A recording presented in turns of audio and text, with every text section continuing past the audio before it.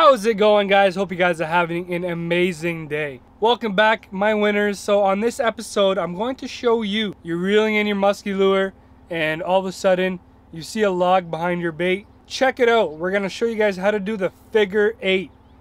Never pull your rod right out of the water. Never pull your bait right out of the water.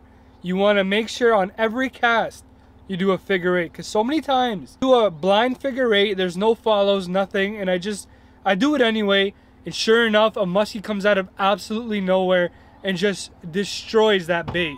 So guys, I'm gonna show you how to do it, show you some tips, what to do, what not to do. Stay tuned.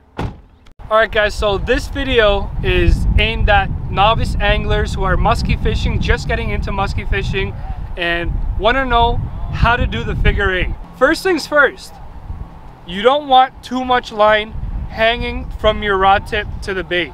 That's not gonna let you figure 8 properly. It's gonna make it look awkward. Also, you don't want too little.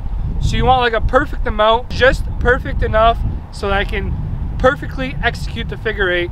So here's a little example. So you're reeling in your bait. It's coming up. Do not pull that bait right out of the water. Don't ever do that. So my bait is now at my feet. I'm gonna grab the rod with both hands, and what I'm gonna do is I'm gonna put that rod tip into the water. First thing I'm gonna do is I'm gonna make a loop like a C. This is called the hang. A lot of times you get hits on this. You come in and you just go right in between and make another loop. I just made another loop.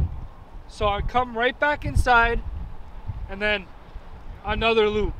So this is the figure 8, and obviously it looks like an 8, right? So I'm holding the rod with both hands, and I'm doing this slowly. Do not rush this. Do it very slow, very methodical.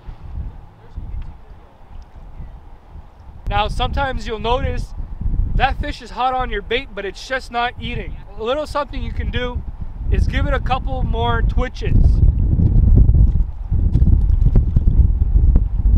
Come back around, twitch. As you can see, the water is splashing when I do this. When they hear that water splashing, it really gets them fired up. It could trigger a reaction strike.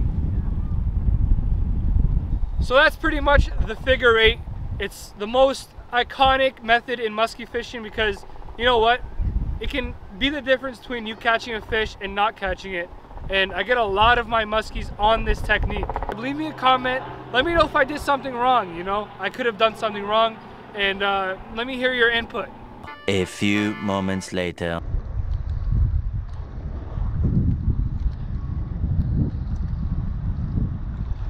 That's shallow.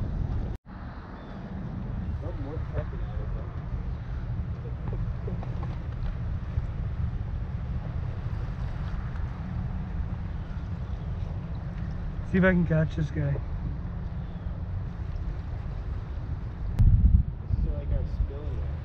Yeah.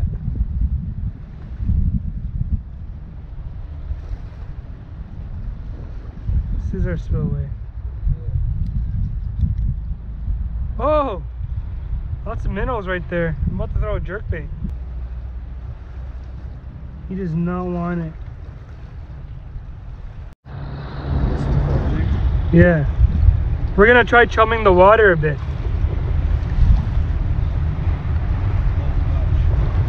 What? Oh, you got one. Oh yeah. Look at all this stuff. I got bad stuff.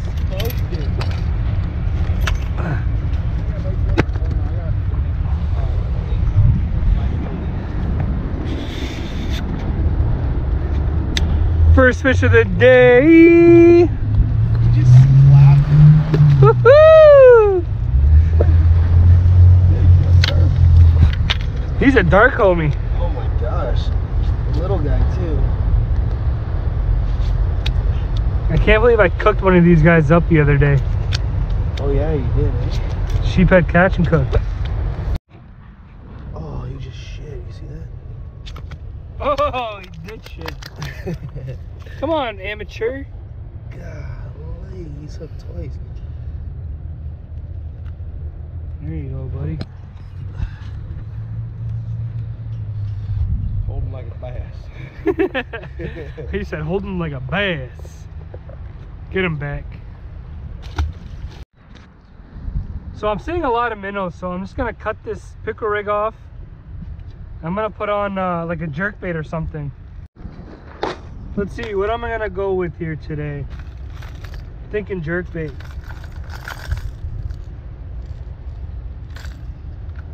Let's see.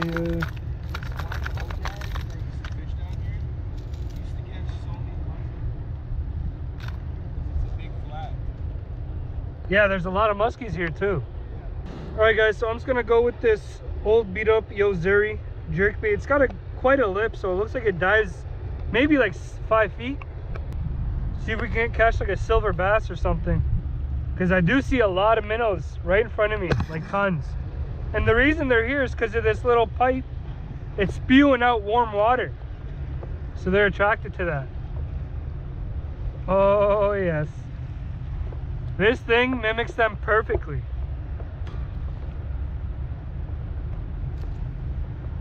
I'm gonna start off by going not too far out, because all the minnows are right in front of me. And there's like massive schools of them. So let's see what's chasing them.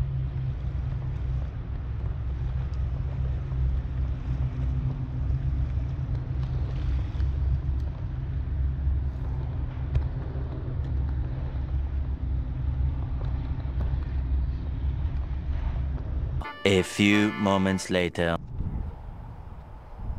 Someone really snagged up a shopping cart. Like, bro, how heavy is your line? Are you using 200-pound line? How did you get that up there? Holy. Look at it, there's tons of snags on it. Can you guess the corpse of this fish? That's a freaking sturgeon. Look at that. Oh my God, look at the head. It's completely fossilized. Well, it's not fossilized, but it's like bone. That's crazy.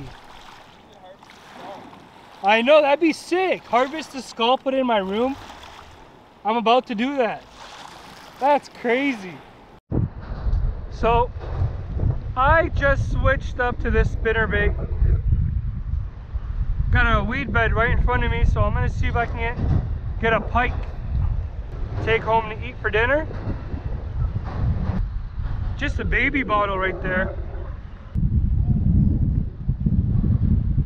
Big? Oh! I heard you say, oh, bass. That's so awesome. He came flying out of nowhere and just was like, hold that out, bro. Nice. Largy on a freaking night crawler. Largy in the Detroit River. Munching on bait.